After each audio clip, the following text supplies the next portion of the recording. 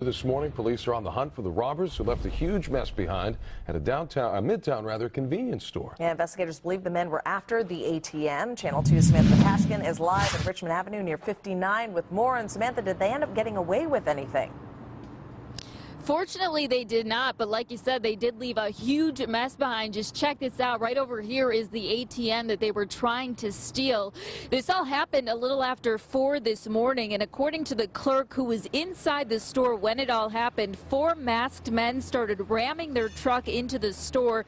Police say, again, it was all an attempt to steal that ATM, but in the process, their truck got stuck, so they all ran away empty-handed. That clerk, who doesn't wish to show his face for safety reasons, says as soon as he heard the crash, he hid behind a counter, fearing for his life.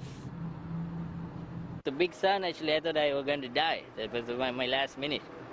So, lucky I have emergency button here, so I put emergency. I called 911.